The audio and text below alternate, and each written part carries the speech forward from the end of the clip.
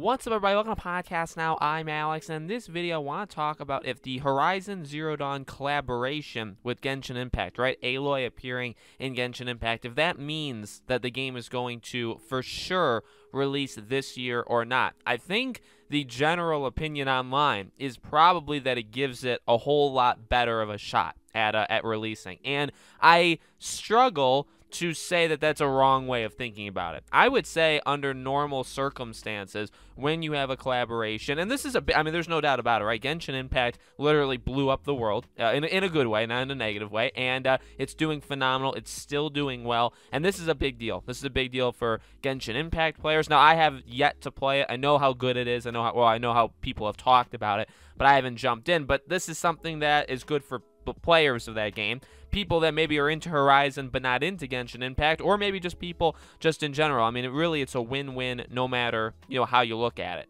And then again, there's the added layer on top of it where doesn't mean anything. Doesn't mean that the game, because we don't, from what I've seen, right, they didn't announce a specific release date, but people are thinking September, October. I think October is the one that I've seen most often. Okay, so sometime in the fall, let's even say. So would it be nice to have Aloy appear in Genshin Impact and then a month and a half, 2 months, depending on when we're talking about, the game comes out, Forbidden West? Of course. I mean, that would be lining it up very, very well. The issue is, while I would say there's nothing wrong with thinking it. I think it's very logical. I think it may, I'm not saying anything against people that are thinking it. I will say, I'll actually make the bold claim that I don't think it means anything, and I'll tell you why. For a couple of reasons. Number one, I don't think the collaboration is dependent on Forbidden West coming out at a certain time. I don't think Genshin Impact's like, okay, well, we want to do this thing,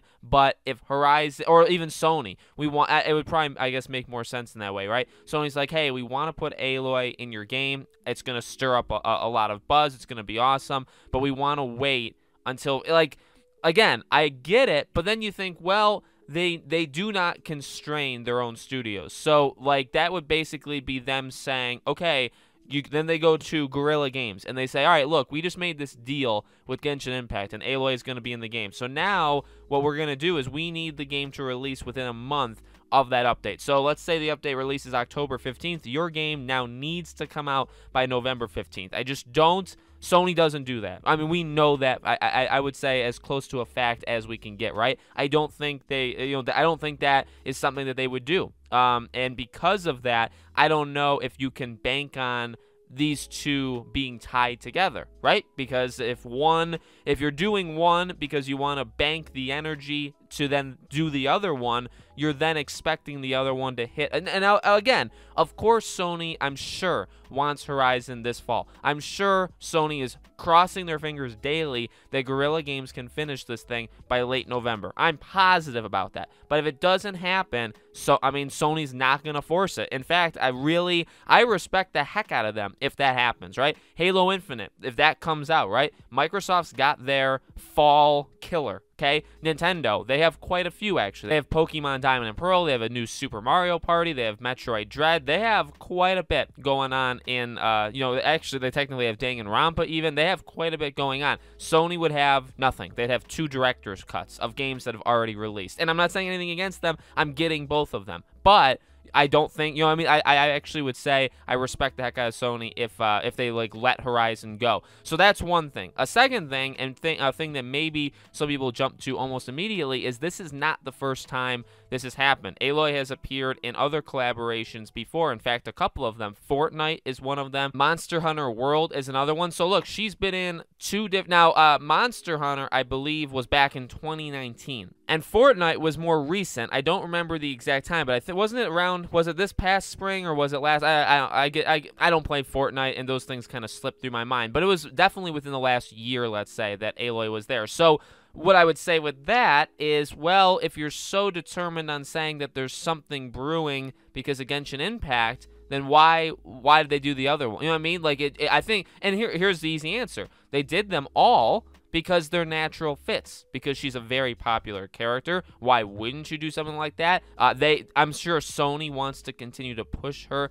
as a character to get people to, play as her, like her, even not even in her own game, right? And then, on the other side of things, they know, like the games themselves, they know she's popular. They know that people already like her. So, it's something that you don't even have to think about, basically, right? So that's the easy answer. That's the thing that it doesn't concern me, but I would say, to boil it down, again, I understand. I don't know, like, there's gonna be people that I'm sure get mad, but I would say I understand why people think it, and I think the biggest reason people think it is because this collaboration, unlike the others, is happening during a time period where we think the game's going to release, and where Sony and Guerrilla Games has expressed they want the game to release. You know what I mean? But I would say, though, although that is true, that statement's true, I don't think that means anything. I don't, you know what I mean? I think this would have happened, or this will happen, regardless of what happens with Forbidden West. If Forbidden West gets delayed till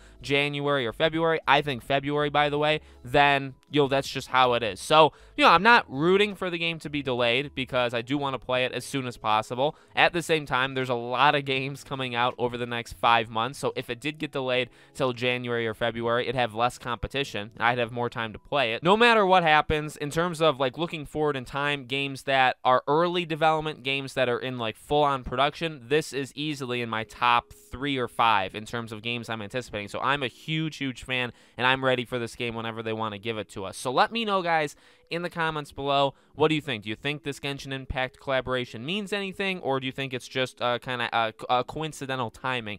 Let me know. As always, make sure you guys are subscribed to this channel. Hit the bell icon so you guys know when all these videos go up. Give the video a like if you did like it. If you guys want to support us in any of our other places, we have a Twitter if you want to follow us there. Second channel if you guys want to watch more videos. And we also have a Patreon and YouTube memberships. You get exclusive benefits for supporting us there. It's not like you're just giving us money. All of those things are in the description below, besides the YouTube join button that is next to the subscribe button. Thank you for watching, guys. I hope to see you all on the next video.